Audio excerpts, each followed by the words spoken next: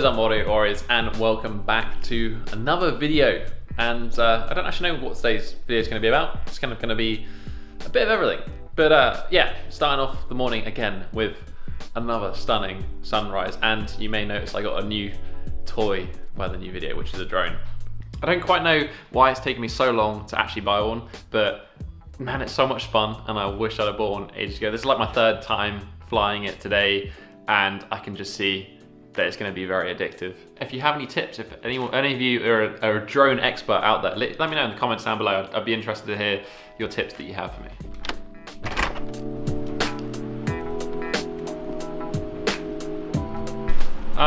People always ask why it's so sunny where I am in the UK, and the answer is it's not most of the time. Like this morning was the first time it's been sunny in the morning for like 2 weeks. I just only film on reasonable weather days, so if you look at any of my videos on YouTube, it seems like the UK just has permanent sunshine. It's just definitely not the case.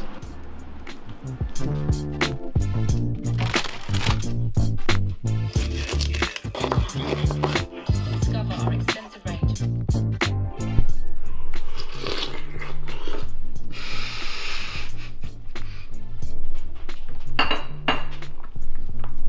Today's multivitamin.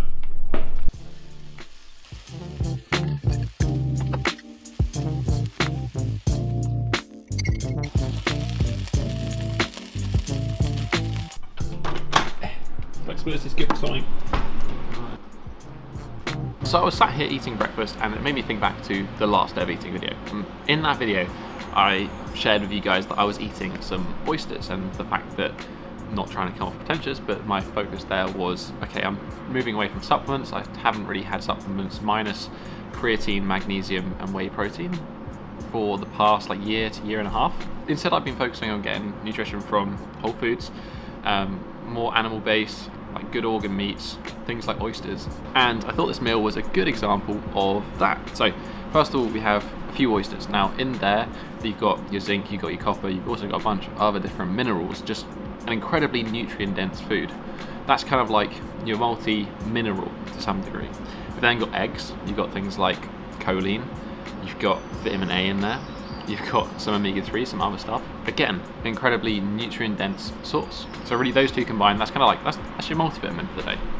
Then we've got the mackerel. What would that be replacing? That's essentially your omega-3 supplement. You can have a teaspoon of omega-3 oil, or you can just have a fillet of mackerel smoked. That's 3.5 grams of omega-3s right there. Super simple. That's been my thought process really. Not necessarily over-analyzing food, but just trying to prioritize nutrient dense, especially animal sources of food, because they're the most bioavailable. They don't come with phytates, anti-nutrients, oxalates, all that other stuff. Having that more focused, actually being quite significantly higher than I was beforehand with protein, I've definitely felt the best I've felt, and you know, my Oura Ring stats back that up, my blood tests that I've been taking have backed that up, and I haven't been ill apart from once when I was traveling back from the US, March 2020, when all the coronavirus stuff kind of kicked off. I was ill for a day, and my girlfriend had coronavirus-like symptoms for about 2 weeks after that point, so pretty sure it might have been the dreaded virus. This is just anecdotal. There's definitely some evidence to back obviously some of the things I'm saying up, but my experience is the anecdotal part of that. Is certainly worth considering if it's sort of hammering like 10, 12 different supplements every single day. All you need is coffee and oysters. I also forgot that, you know, I was outside, and then there's sunlight, vitamin D. Not this time of year, unfortunately, in the UK, but like in summer, you can build up vitamin D stores, because the amount of vitamin D you get from midday sun exposure is surprising. And then that should last you over winter if you're outside a lot. If you're not outside a lot, probably vitamin D is one of the few supplements that very worthwhile taking. Especially if it's in relation to COVID, there's actually just a bunch of risk mitigation there. I'll link to a paper on that down below. But yeah, as I'm sure those of you who want to comment will probably have commented already and are giving me your opinion on this, but I would love to hear it. I like to think of myself as relatively well read when it comes to nutrition, but I'm not a nutritionist, I'm not a nutritional expert, I'm pretty open to ideas, so yeah, let me know in the comments down below. And if the excuse is go vegan, then I may skim past that comment, because we've been over this one, guys.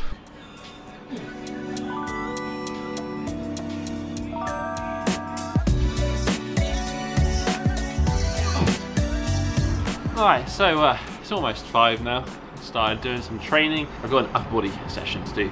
And the past couple of videos I've shared my other upper body session, which is focused around 90-degree push-up. The second session was focused around planche. As you know, that's my main goals for 2021, is to get back into some real heavy strength stuff after a couple of years of handstands. Although, there's kind of been a spanner thrown in the works, and that is, I'm a little bit injured again. So, I don't know if you remembered that at the end of November, I had a subluxation of my shoulder. I was doing a meat hook, and as I was lowering, like, I just felt my shoulder basically come out partially of the socket, pop back in, no problem. Some pain, some issues, rehabbed through for about a month. That took me to the end of December. Started getting back into some form of training, and I've kind of progressively built up to get back into some more intense strength work for the beginning of February. We're now 1 week into February, and this kind of niggle has popped back up again. So I want to nip this in the bud. Probably a good thing to do if you do have any sort of niggles is to address them first, because it does happen in training, let's be honest. You know, if you're pushing your body, you're going to get some aches and pains and some niggles here, but be careful to pay attention to the ones that persist and make sure you address them early.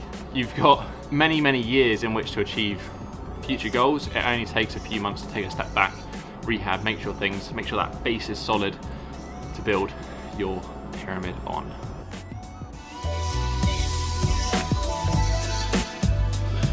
Weirdly enough, I'm not that annoyed. I'm only 1 week into this program, so you know, I can just park it to the side, focus on my rehab, integrated stuff, and then come back to it maybe when I'm more prepared and in a better position in like 3 to 6 months time.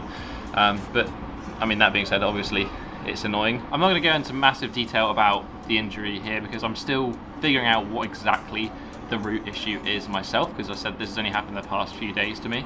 But that being said, essentially I'm going to modify my training. I've got the moves that I know I can't do that cause more pain and cause more irritation. I've got the moves that are fine, like handstands, doesn't even bother it. If anything, it feels better afterwards. And then somewhere in the middle is probably where my rehab is going to be, but essentially it's just going to be strength training that's modified to focus on progressively loading the injury to get stronger and fixing weak points. It's kind of all good rehab is. But anyway, onto the session.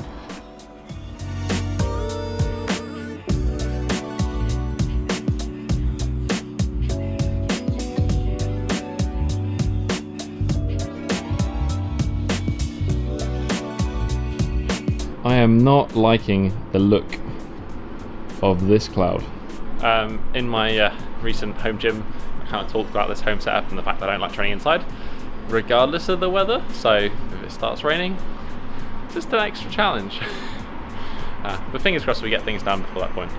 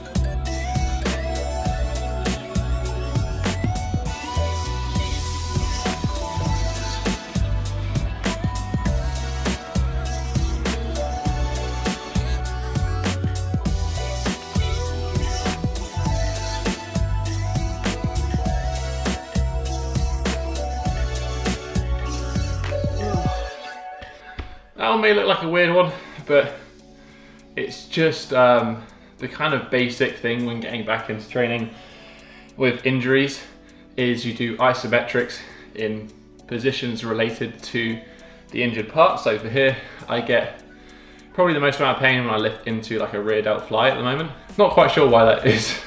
So all I'm doing here is I'm just doing 30 to 40 seconds isometrics, like moderate intensity. I don't really feel any pain. Isometrics don't cause much muscle damage or anything, but it's just about getting that area to fire and work, blood flow, blah, blah, get stronger.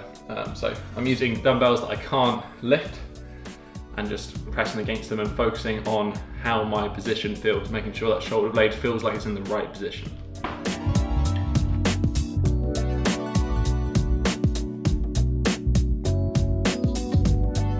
yoga tricep work. Ignore the mess, by the way.